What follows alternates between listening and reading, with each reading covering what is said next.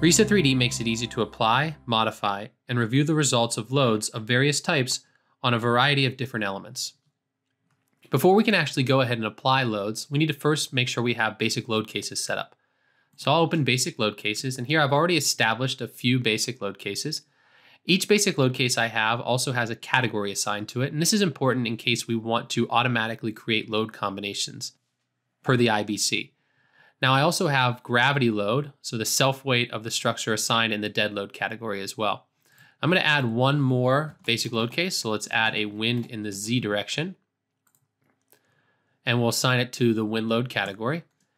And then when I'm ready, I can go ahead and close out of the basic load cases. Now I can start to add the loads from the Draw Loads section of the Home tab. So the first load I'm going to go ahead and add is a nodal load. So a nodal load is a load that's applied to a point. And so you can see we have three different options for load. The first is a load, and that would be either like a point load or a moment. The second would be a displacement, really an enforced displacement. And so this would be used in a situation where you're evaluating a structure that's maybe failing. So like a sinking support or a footing, for instance. Basically, we're looking to determine how the displacement affects the structure. The other option in this case is a mass. So basically, we're using an applied mass at a node to use in a dynamic analysis. So in this case, maybe it's a piece of equipment that's on the roof that you want to see how it vibrates, or it itself is vibrating, and you want to take that into account in the dynamic analysis. But in this case, I'm going to choose a load. I can choose the direction. So most loads have global directions. That's the uppercase X, Y, and Z. And in this case, we also have global moments around the X, Y, and Z axis. In this case, I'm going to go ahead and choose the X direction. I'm going to choose my basic load case, wind X, and then I'm going to choose a magnitude, in this case, -2.5 kips. And then I'm going to go ahead, click to apply, and I'm going to choose a node that I want to apply it to. In this case, I'm going to apply it to this top node on the top of the column here. Now I applied my load in kips, and so one thing I can do is I can go into the unit setting. I can change units if I want. So if I wanted to use pounds for forces, or I wanted to use pound inches for linear forces, I could go ahead and do that. Now, once I've set this up exactly like I want to, I can go ahead and save these unit settings as the default, and I can always get back to the standard imperial or standard metric settings as well. Now, the next type of load I'm going to apply is going to be a line load. So if I open up line load, again, we can see in the directions that we have various directions for global, and then the lowercase x, y, and z are local directions. So this is going to pertain to the local axis of a specific member. So if a sloped member, maybe the local axis X, Y, or Z is changed, but this is useful for all different types of loads. We also have this PX, PY, PZ, which is the projected load. So a load projected along that axis. And then we have our moments. So in this case, a torque, and then also a load applied to the projected surface of a member. So if we wanted to apply a projected surface load for this distributed load, we can do that here. In this case, again, I'm going to go ahead and choose a Y direction because I'm going to apply some dead load along the first floor, this first level beams, to be our cladding, basically. So I'm going to choose our dead load. We'll choose a start magnitude. So let's choose -0.15 kips per linear foot.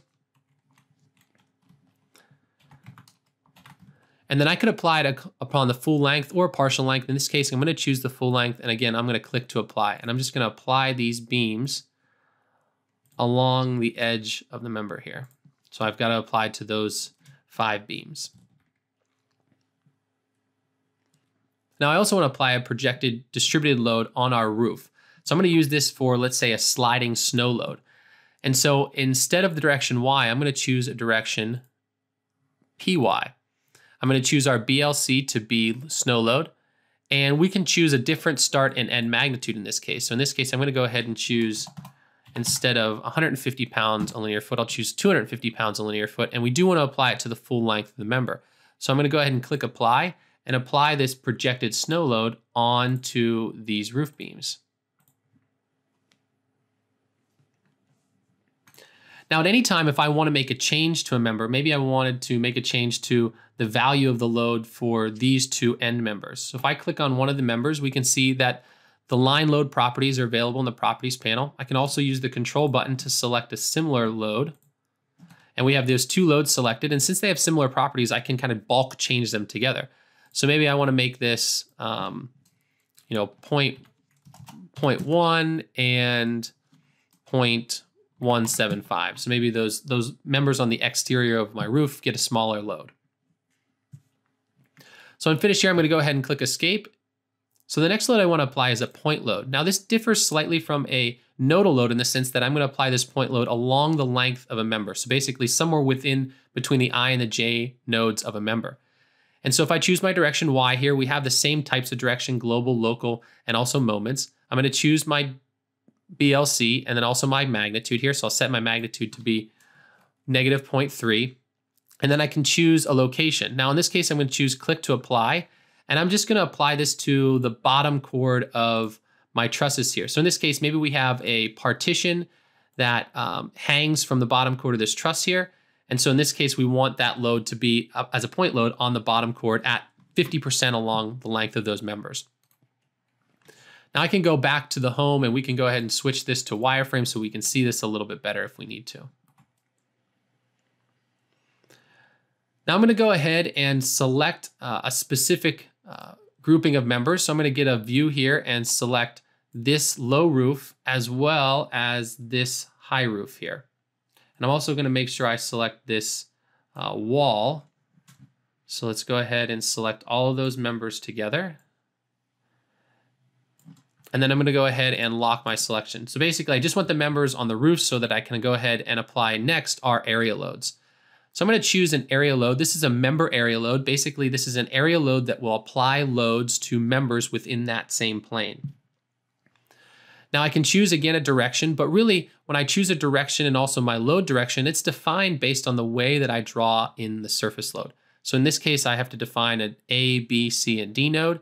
The A node obviously is going to be the first node that I define, the B the second, the C the third, and the D the fourth.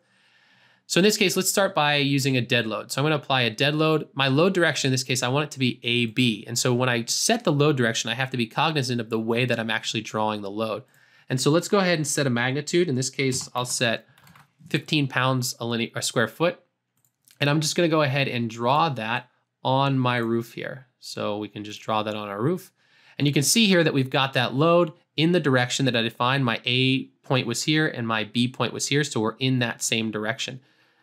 Now I can also go ahead and do the same thing down here on our sloped roof. So if I go ahead and draw in a load along the length of the roof here, I can see the load put in. Now, one thing you'll notice here is obviously I made a mistake and I did this on purpose, but I need to change the direction. So I can at any time go ahead and select the load that I applied, and I can actually change the load direction. So my AB was along this length here along the slope of the roof. I actually need to change my load distribution to be along the BC edge. So I'm going to go ahead and just change my load direction to be BC.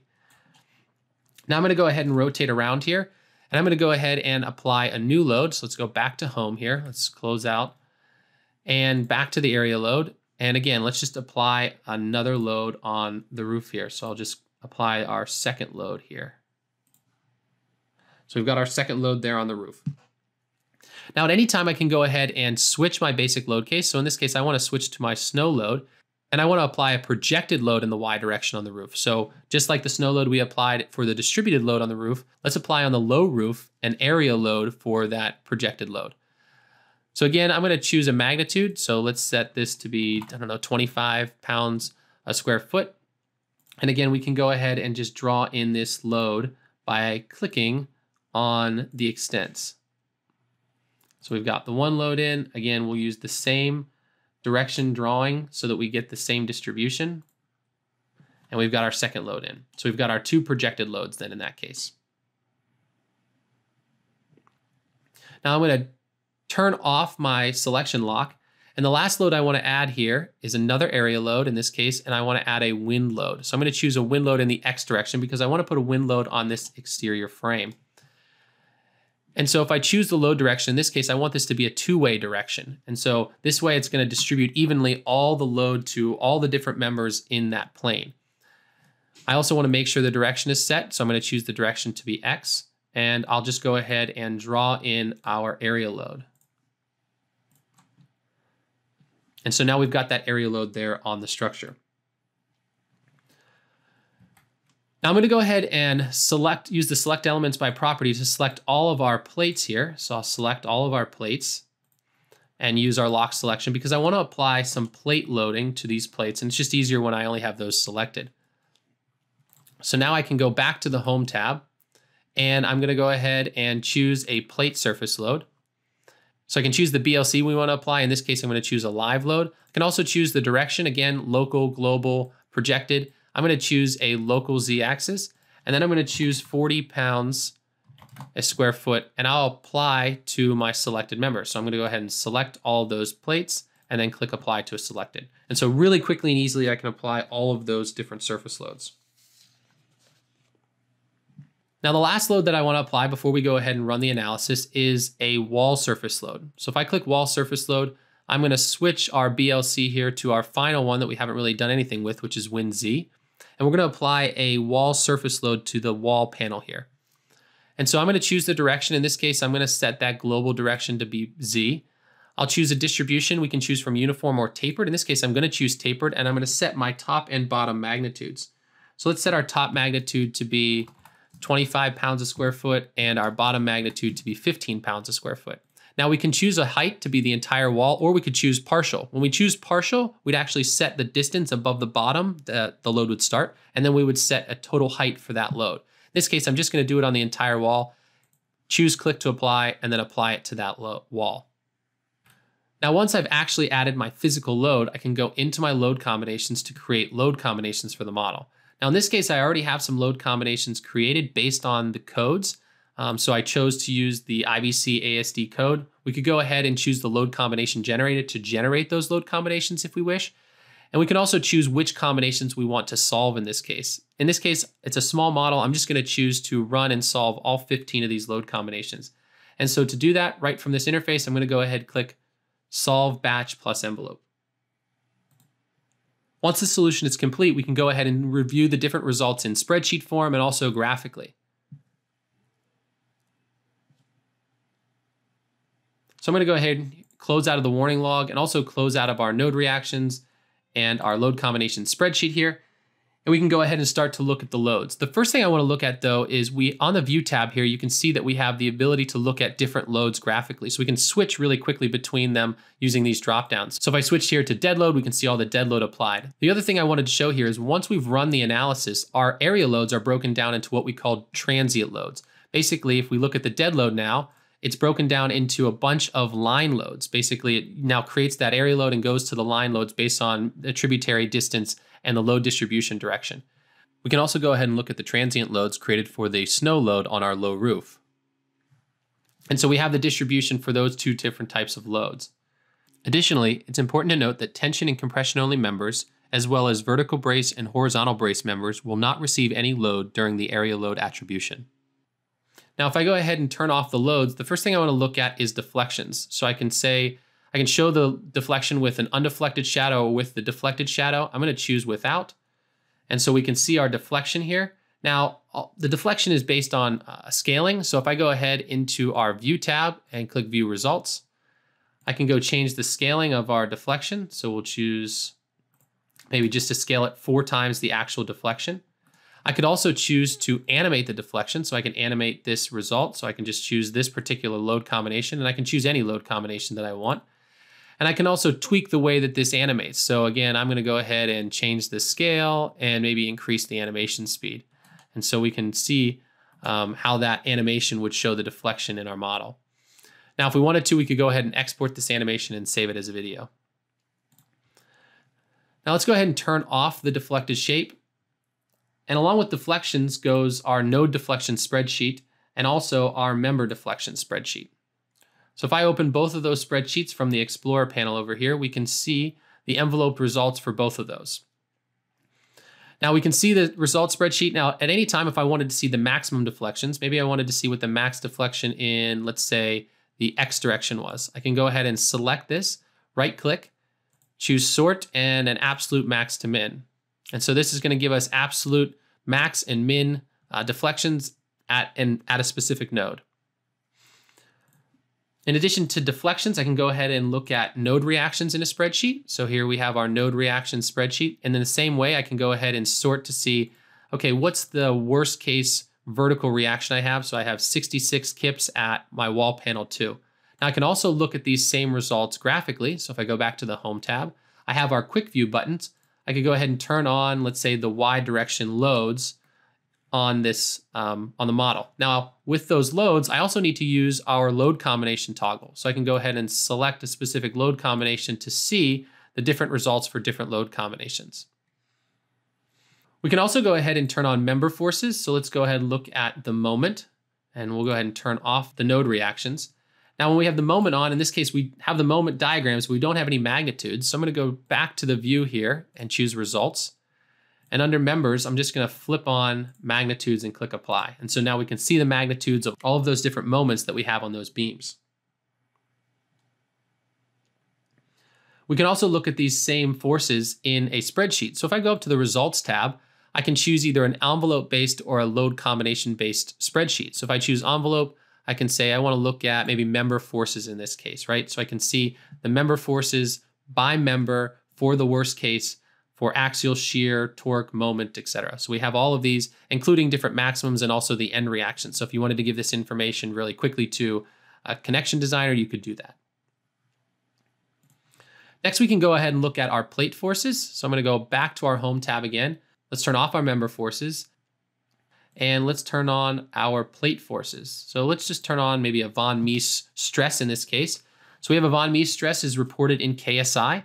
We can also look at that same plate stress or those same plate stresses in a table as well.